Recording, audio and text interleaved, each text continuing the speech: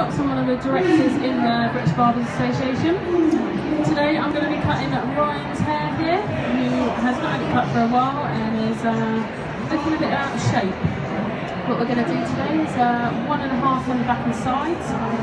The one Ryan finds a little bit too short for him, however towards the bottom of the neck we are going to taper it nice and tight in. Ryan has very, very thick hair and quite a lot of curl to it, so it tends to lay quite flat with him just popping the fringe up there. So what we're going to try and do is get a lot more lift, a lot more body to the hair and a lot more texture through.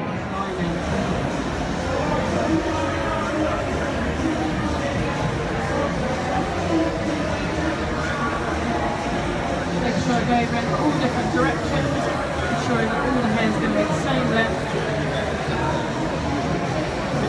Get rid of these stragglers straying away behind them. The blend is, the weight of the hair, is always coming from above. So as you do your guard, as you've done your grades, you've come up at one length and the hair is overlapping, which is giving you that corner. The corner is what you want to remove.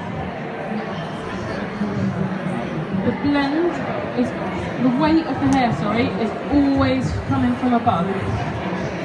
So as you do your guard,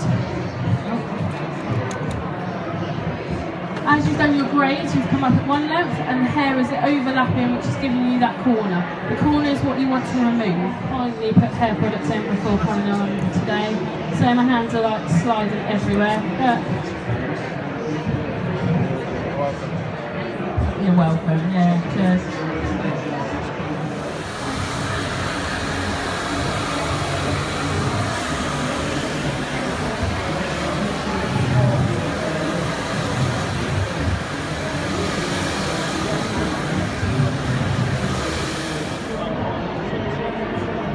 Just chip into the ends.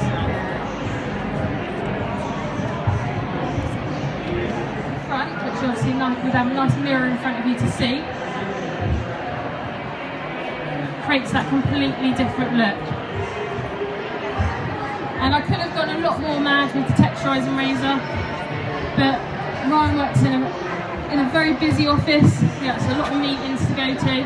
Some I'm sure he doesn't have to go to, but he makes an appearance there anyway. The whole finished haircut. You can also taper on the sideburns as well. That would finish it off as well. Ryan tends to like his sideburns, so we'll just straighten them off. But thank you very much. If you've got any more questions, feel free to ask. There we go.